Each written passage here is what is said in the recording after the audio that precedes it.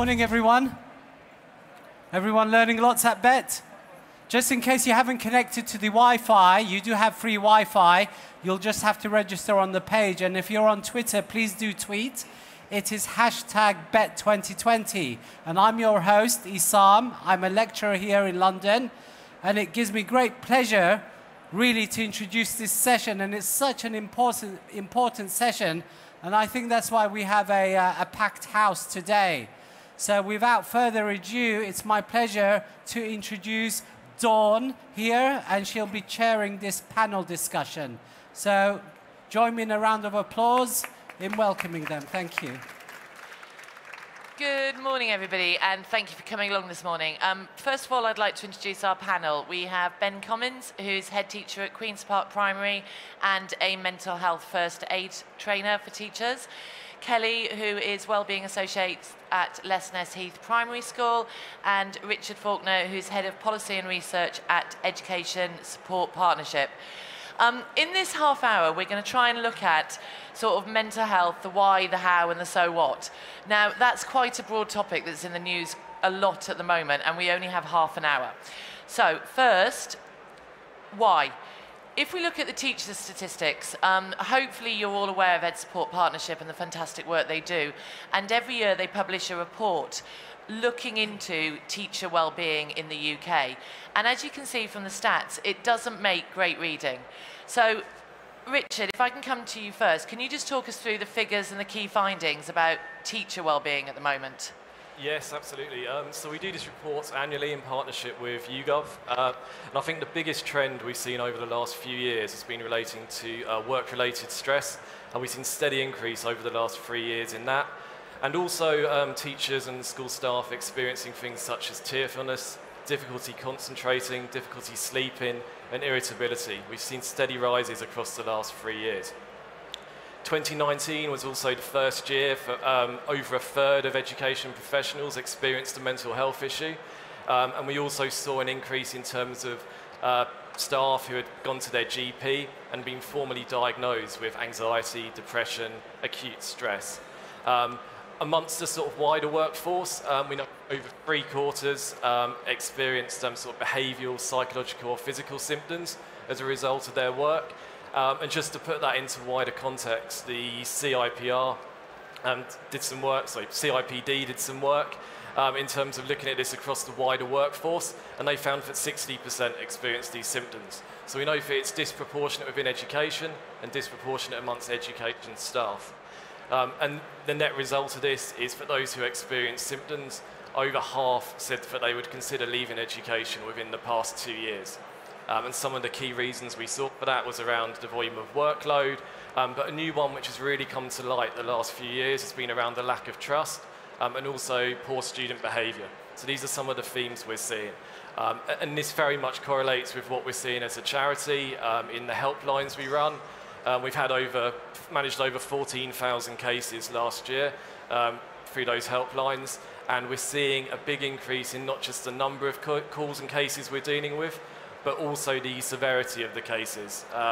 So we find that teachers are not getting help at an early stage, but they're waiting till they reach a crisis. And a large part of that is their commitment to the children in the workplace, but we know in the long run it's not having a positive effect. And last year we dealt with an average of 2 callers a day who were clinically assessed to be at risk of suicide by our accredited counsellors. So that shows you the sort of far end of the spectrum that this situation is dealing with. The one thing I should add, though, is that within the report, we saw a lot of good examples where working in school and teaching had a really positive impact on people's mental health and well-being. But obviously the trends we're also seeing are quite alarming and need to be addressed, I think. So not necessarily a positive start on the sort of teacher workload, but it's not just the teachers that are suffering. The last report that NHS published showed that 12.8% of 5 to 19-year-olds had a mental disorder. So Ben, if I can come to you, are you seeing this reflected in school with the children that you're working with as well? Yeah, going back to what Richard said, when I first became a head teacher, I thought it would be about teaching and learning, and it's not. It is, but large parts of my job was taken up with actually looking at people's well-being and what we could do to support their well-being.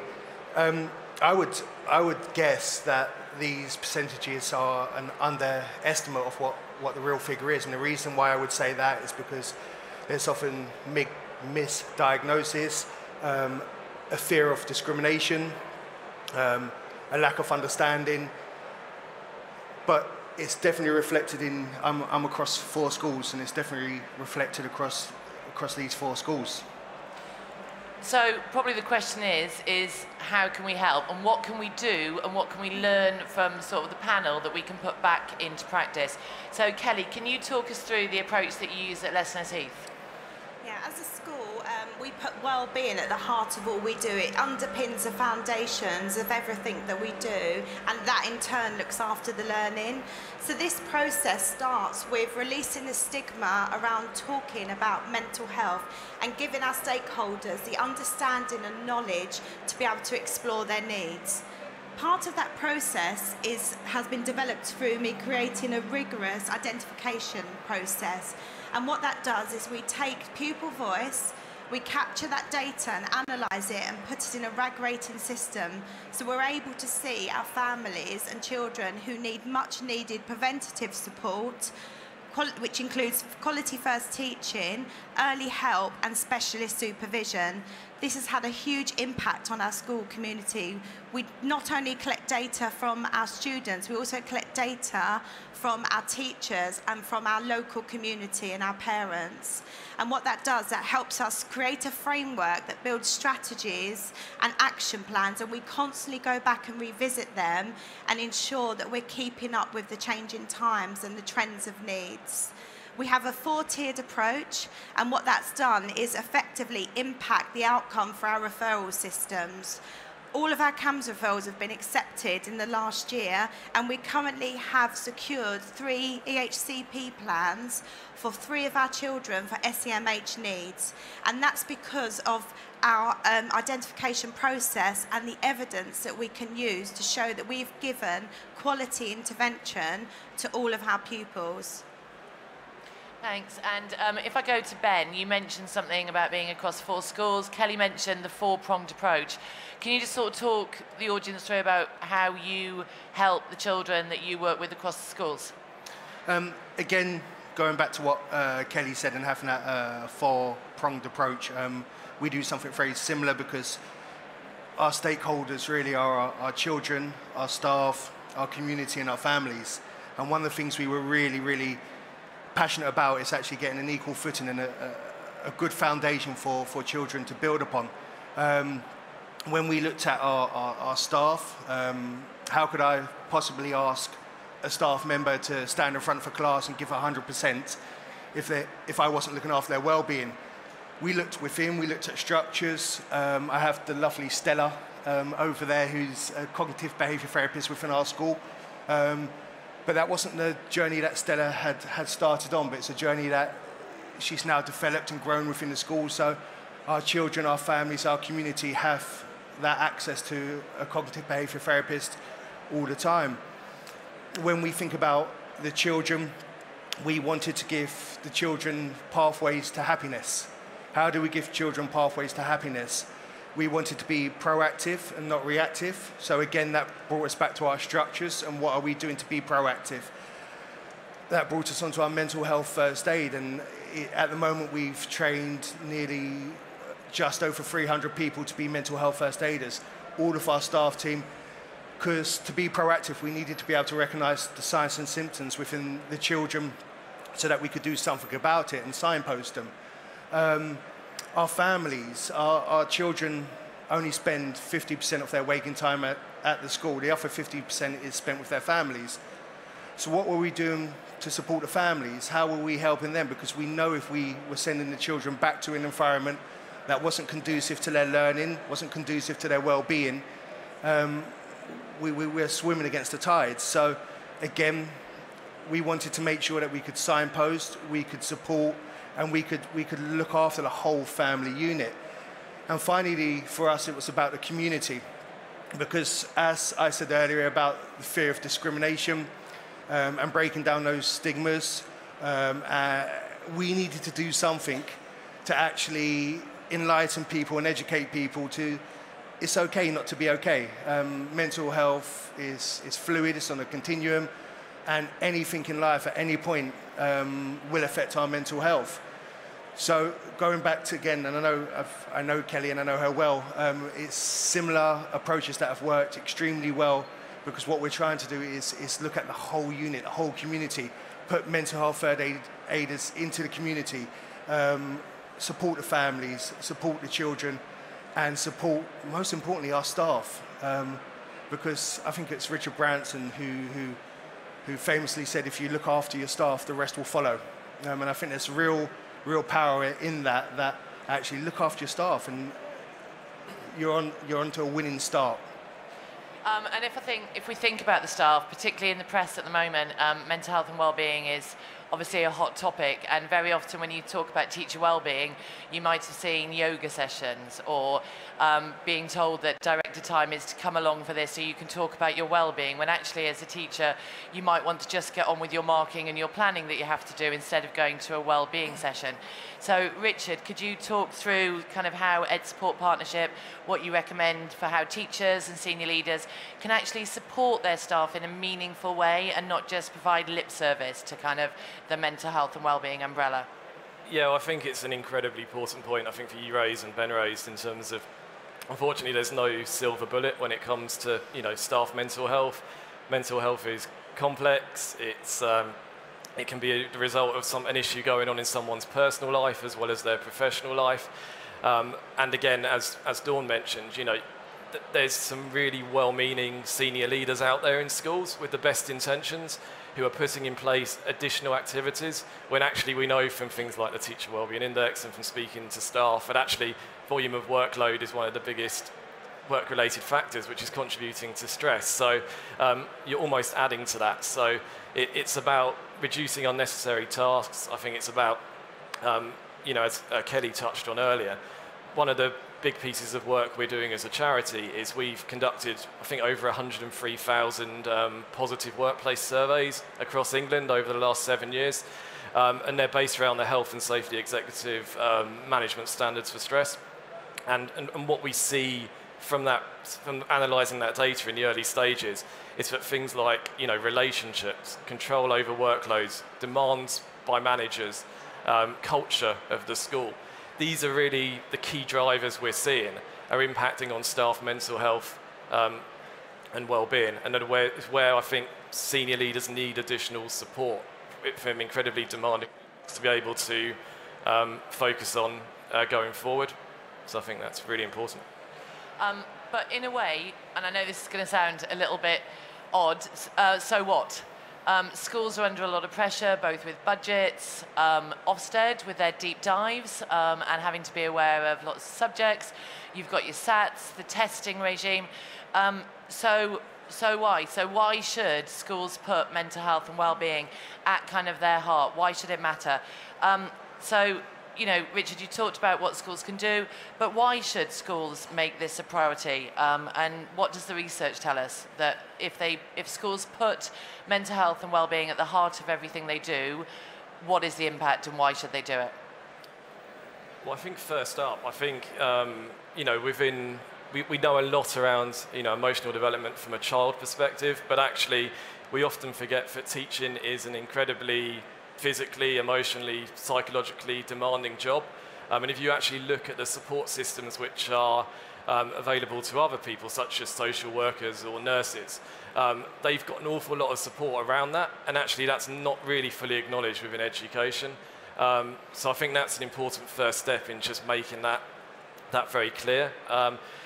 I think in terms of what the research is telling us in terms of the so what, there's been a number of studies recently which sort of look at the link between teacher well-being and teacher mental health and things such as pupil well-being. There's a really big study in secondary schools by the University of Bristol through the WISE project.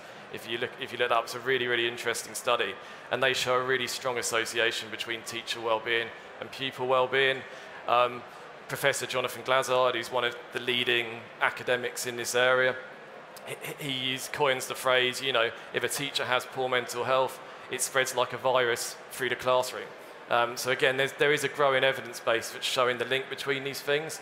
And also, I think, we look back to things like the Teacher Wellbeing Index. We've got a very disproportionate level of stress.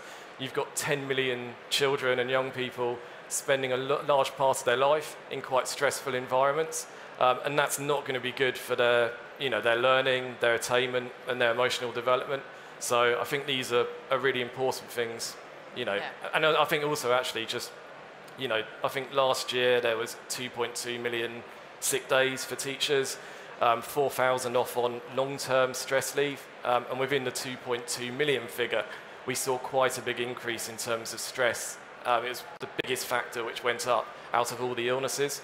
And I think the final thing, just to add, is we're currently in a recruitment and retention crisis with teachers, and we need to invest in their mental health, their well-being, and encourage them to stay. Because if you look at the stats from 2011 compared to current day, we're now losing a third of early career teachers inside their first 5 years. So I think the so what, it's becoming imperative, I think. Yeah. So the so what, you keep your teachers. You also cut down your lack of teachers, there's sick pay, all of those knock-on costs. Ben, as a head, very often your job comes down to your latest Ofsted report, sadly, your SATs results. So a lot of heads focus on the English, the maths, the year 6. Why have you put mental health and wellbeing at the focus of your 4 schools and not focused on what maybe traditional school leaders might have focused on? It's a good question. We work in an environment that's rife with accountability, and I would argue that accountability and the stresses that are put upon teachers because of that accountability is counterproductive to getting the best out of your staff team, the best results you could possibly get. When I talk about getting the best results you can possibly get, I'm not just talking about our SATs results.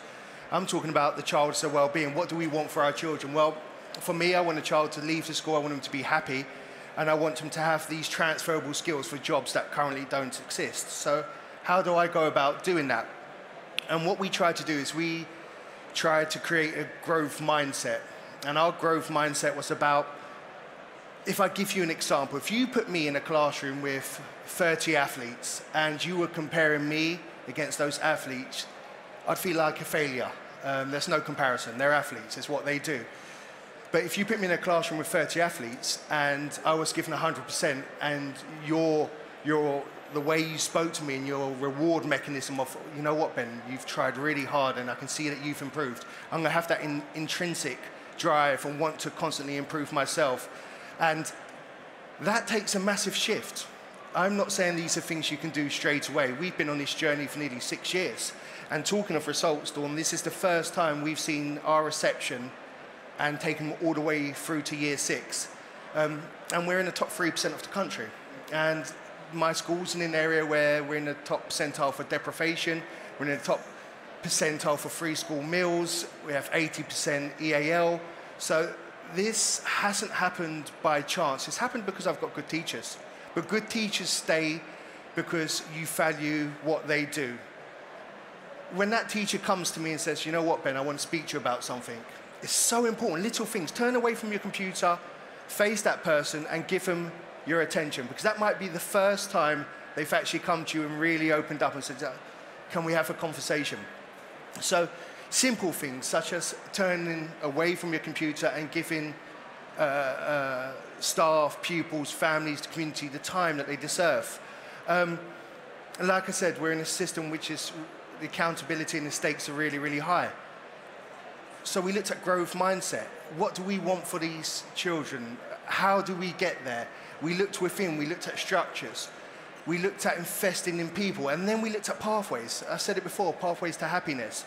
So from that was born Westminster Children's University, which Lindsay has taken a lead on. And last year, I was really proud of that. We gave children 33,500 extracurricular hours of activities.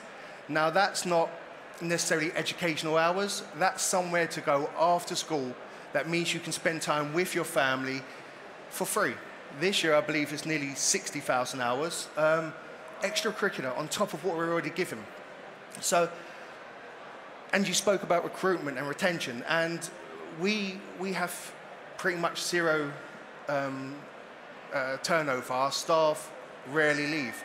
We had one leave this year, and we had 88 job applicants. Now, there is a recruitment problem, but the reason why that we had such a high number of applicants, I personally believe, is because of our open door policy, because I'm willing to sit there and say, right, tell me what's wrong. And don't ask once, ask 3 times. Apparently there's some research around asking the same question 3 times, you're more likely to get the answer that you're looking for. But for that to happen, you've not got to be scared of somebody coming in and saying, why are your results like that?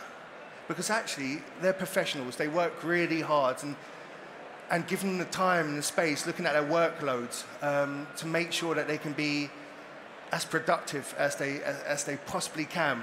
Invest in people. Cry with them, laugh with them, enjoy the time with them. There's no one science to this, but it is about actually making sure that I'm looking after Dawn, I'm looking after Kelly, I'm looking after Richard, and they're looking after me. My staff team come in all the time, because this 6-pack isn't by accident, and my staff team come in all the time, and they make sure, they say to me, what are you having for lunch? And they make sure it's not a bag of Monster Munch. They make sure that I'm drinking water. They're constantly filling up my water bottle. And I do the same for them. And it really is about making sure that you're there for each other, because yes, teaching and learning is so important. I've had 6 years of trying to drive this through, and I'm happy for you to look at our results. And I do believe that part and parcel of that is because I've managed to keep teachers, we've invested in them, we've invested in the community, families, pupils, so we're trying to level the playing field. Yeah, thanks, Ben. And I think the results really do speak for themselves, that since they started on the wellbeing track, where they are in the percentage of schools nationally. But as Ben said, schools don't act in isolation. Schools are part of the community, and I think mental health and wellbeing can't just exist in schools. We've got to support our families. And I know, Kelly, at Lessness, and with you as the Wellbeing Associate, you've set up sort of parent groups, helping support parents. So can you give us a sort of a quick overview that people in the audience might be able to take away of how you've engaged with the wider community? Brilliant. Like Ben was saying, it's about unlocking potential. Every child and family should have the right to flourish, no matter what adversities they've been faced with in their life. So part of my journey at Lessness Heath was the school was in special measures when I was initially invited in. So there was a real breakdown of a positive culture and relationships. So connectivity is the driver behind my wellbeing strategies. So it's about being present and being open and being able to release the shame on some of these situations that these families have been born into, and stopping that repeated cycle of events. So what I did was I created a program called the Family Matters Program, and what that is, it's initially an empowerment program that enables parents to look at themselves as being the product of their environment. So often parents can only bring to the table their own experiences that their own parenting capacity has inflicted on them. So what I do is I give them the understanding and the knowledge and the chance to be the change within their families. This is led and run by the parents. I've had over 50% of our school community engage with this program with outstanding outcomes. And what that looks like is we've been able to get families off long-term safeguarding plans and keep them off them. They're actually flourishing. One example of that was a family that I was working with where the relationships were completely broken down, and the mum actually was able to identify that she was really struggling to like her own daughter. So I worked systemically within the family. So what that looked like was the mum would come into the Family Matters program and she would learn about hot topics around mental health, emotional coaching, and then I was working consistently with the child under a play therapy remit. The outcome of that was that recently I attended a roundtable event at Westminster, and both that mother and child were together feeling incredibly proud, and at the end of that meeting they said that that opportunity was life-changing. As educators, we really do have the potential to help families have the best outcomes in lives, but what we need to get better at is looking after ourselves. I know as a wellbeing consultant, so often my own wellbeing is placed at the back of the queue whilst I'm serving others a diet of wellbeing. So what I'm really interested in thinking about today is what can we do to safeguard ourselves as professionals to be able to go on and do the incredible job that we do. Wellbeing should be for every day, for everyone. So let's keep that message alight and take that with us on our journey today. But there is help out there. So on the screen are several organisations that I used when I was a deputy head in schools, and I know that people on the panel. Can I just see a show of hands if you've heard of at least 3 of the organisations on the board? Okay, so now you've got a lot of organisations that kind of you can take away, and we've got 5 minutes left. So it's going to be a bit of a challenge, but I'm going to try and do a whistle-stop 1-minute overview of the charities on the board. And I'm going to start off with the one just above my head, and that's the Charlie Waller Memorial Trust. When I was a deputy head in East London about 6 years ago, there wasn't really much help out there for mental health and wellbeing. Charlie Waller Memorial Trust were amazing. So they run workshops in school. It's a charity. They'll send out brochures that you can give out at parents' evening. So I found it really helpful that if we had parents' evening, I'd have a stall in the hall to talk about mental health, wellbeing, how we could support. They also do a mental health and wellbeing book club. So they'll send a book out to you, review it as a senior leader, share it with your staff, engaging them in their learning. Richard, I'm obviously going to come to you to talk about educator support. Can I just see a show of hands if you're a teacher or an educator in the UK? Can you just put your hand up? Okay. Can you keep your hand up if you'd already heard about Ed Support Partnership? 1 minute, off to you, Richard. So as I said at the start, we've been going all various guises for about 140 years. We started off as a Teachers Benevolent Fund, and we now do a lot of work in sort of mental health and wellbeing for staff across England, Wales, and across the UK. I think the one thing I'd try and get you to take home is the helpline number. It's staffed by BACP accredited counsellors 24/7, 365. It's 08000 562 561.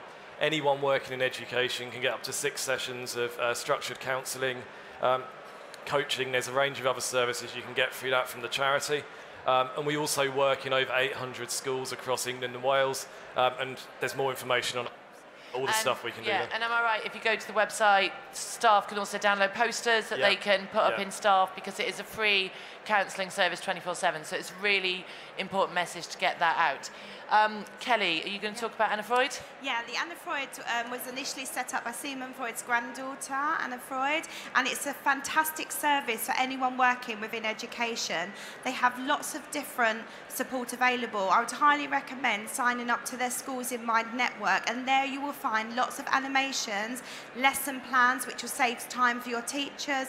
It's a quality space to collect resources and information. They also have other services attached to that. So the On My Mind service has been created to give the voice to young people to have ownership over their support for their own mental health, what they want it to look like and what they want them goals to be.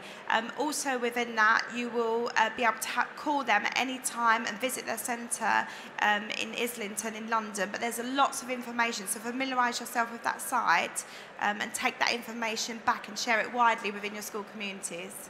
And also, a lot of the resources on there are also free, lots of toolkits, lots of videos for both engaging with staff and parents. Ben, Heads Together Mentally Healthy Schools? Yep. Again, I've used all 5 support networks on the board. The Mentally Healthy Schools, one of the things that I found really useful when I was using it was the Headspace and the promotion of Headspace for myself.